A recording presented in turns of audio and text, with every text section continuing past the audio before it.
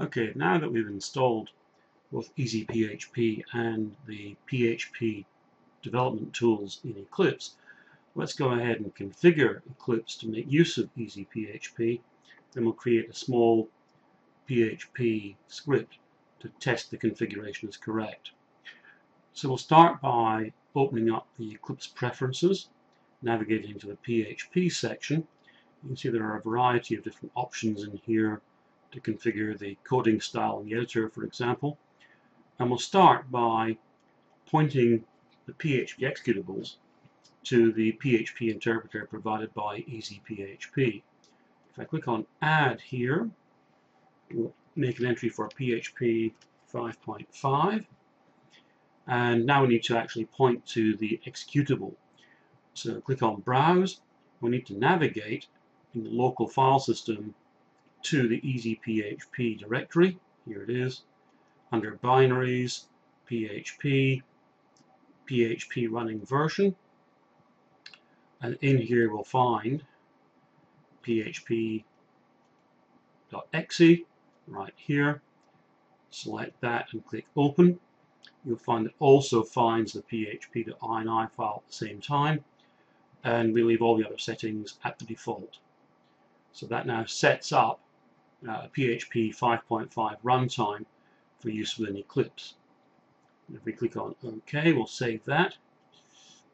Now let's go ahead and create a PHP project. So we pull down File, New, Other, scroll down to PHP, pick PHP Project, click on Next. We'll call this one Store, because it's going to be used for developing a store, obviously this being Comp 344. And we're going to create the project actually outside the Eclipse workspace. So we need to browse around. We're going to put it actually under the EasyPHP directories. So we cascade out local disk, program files, or program files x86, EasyPHP dev server, data, local web, where you find the various different local directories. I'm actually going to create a new subdirectory in here. Click Make New Folder, and I'll call this one Store, and we'll select Store as being the location for this project. We'll use the default PHP settings, and we'll enable JavaScript support for this project.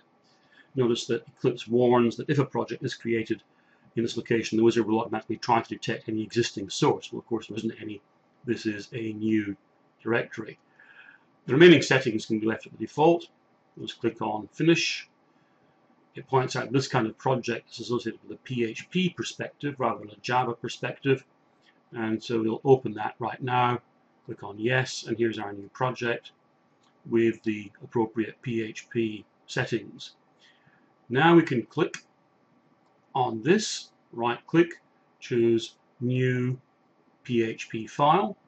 We'll call this one index.php. It's in our /store folder. We'll just pick up the template for a new simple PHP file. Click on OK. In fact, this gives us a little bit of text that we don't really want. Now we'll enter in our desired text. This is going to be an HTML file, of course, so we put in HTML. Let's keep it very simple. We'll have a very simple head. And in there we'll put a title of store test. Next we add a body, and the body has to contain our PHP code. There's the PHP, and then here we'll just simply put a call to PHP info, which will display information about the PHP configuration. The asterisk indicates we haven't saved the file yet, so I'll press Ctrl S to save it. And now I should be able to simply go up here and click on Run index.php.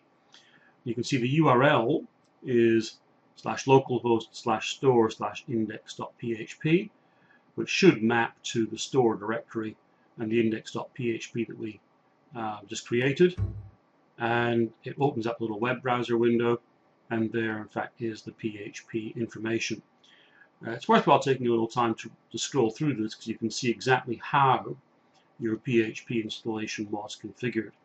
So if we scroll right through, you'll see it also contains information about the various different libraries, and also down here we'll see things like MySQL information that indicates that MySQL has been installed as well.